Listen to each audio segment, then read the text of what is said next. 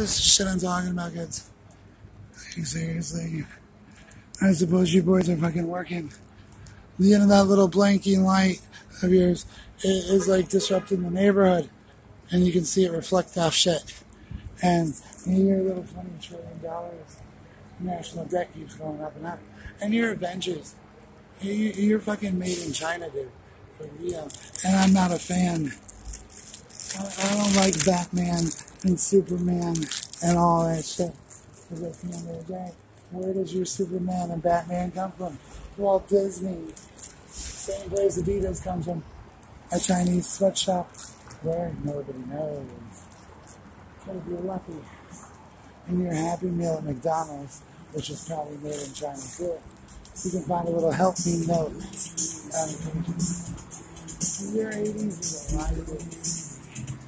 You only, mind you people weren't even popular in the 80s and shit. So what the fuck would you be doing playing 80s music?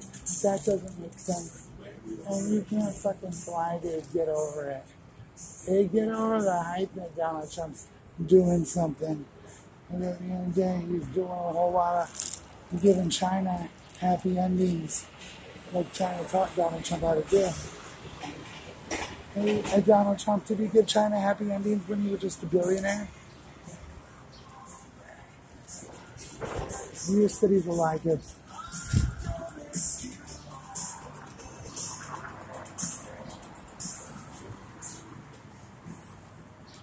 Your fucking convenience store, a commissary box, I call it, is made in China.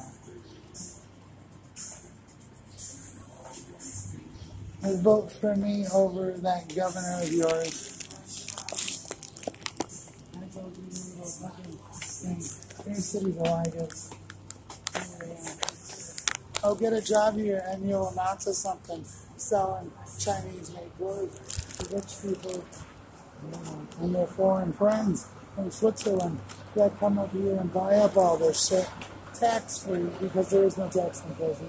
Fill their suitcases up and fly back all the way over to Switzerland and London with clothes that they don't have to pay taxes on because they tax an arm and a leg in London.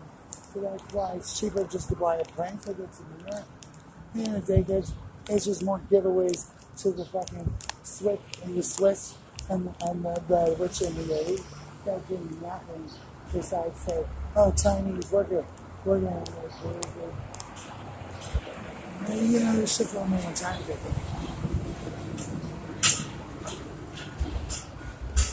Yeah. They do play online or Victoria's Secret.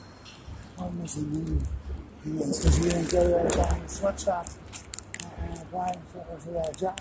Look at the 10 cents an hour. Okay? You rich people have got it too. I saw a drag queen on the street tonight.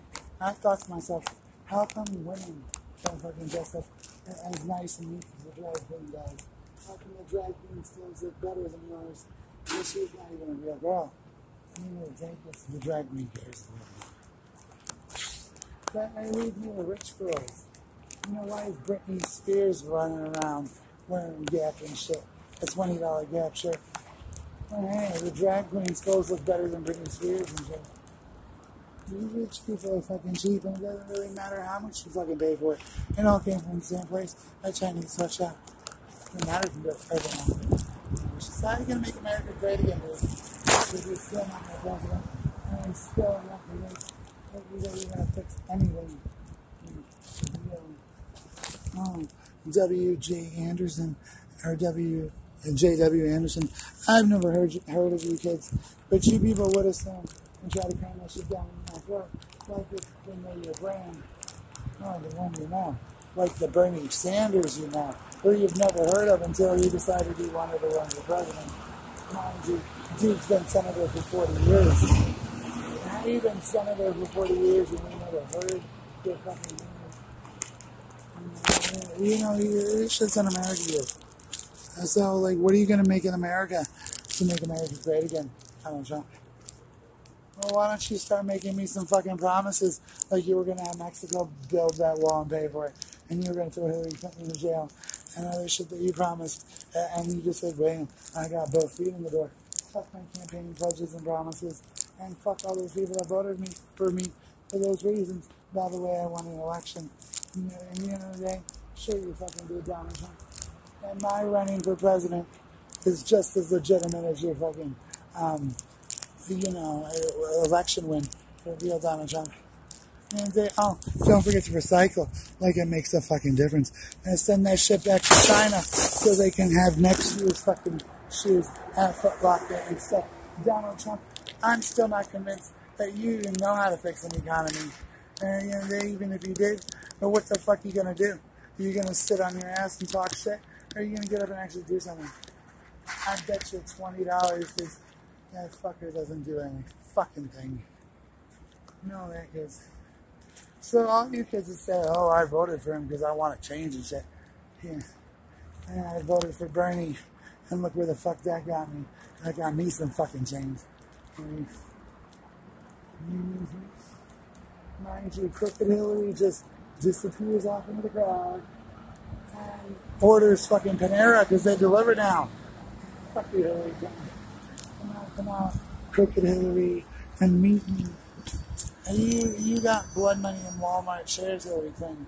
I ran against you. You lied when you said if I studied hard and got smart and applied myself and invested my money that I would get something back called a profit or a return on my investment, Hillary Clinton. And you said I could be like food stamp President Barack Obama if I worked really hard. How hard is it to dish out food stamps? You kids let Obama do it, and apparently the country was just fine. Your Obama was anything but a fucking accident. Remind you. Thanks, Obama. This location's closing permanently. You people lied when you said if I got a sex change and turned into a woman and started getting all feminist and women's rightsy and stuff, that I might be the second woman president. Well, she knew that people weren't going to run. I ran against you, Hillary Clinton. You didn't know that. Or even if you did, you're just crooked and shit. You would try to belittle me and make me look out to be crazy, Hillary Clinton. At the end of the day, you got to wear the crooked Hillary mask for life. And at the end of the day, I'm the all-seeing eye, Hillary Clinton. What do I perceive you as such? An honest woman? Or a crooked thief? I perceive you as a crooked thief and liar. It doesn't matter what you think about yourself or what your fucking friends think about you, or what your fans even think about you. They're not the all-seeing eye. Their opinions of you and their perceptions of you are irrelevant. No, bitch, they really are. Keep acting like it should mean something, Hillary Clinton. At the end of the day, if it ain't had dollars, it don't mean a goddamn thing, Hillary Clinton. Mind you, I'm God. I'm the one that created this place. At the end of the day, Hillary Clinton, I'm dead serious, bitch. You're gonna go to hell, woman. And for a long time, too, bitch. At the end of the day, you're just gonna go to hell with Bush and all them other people.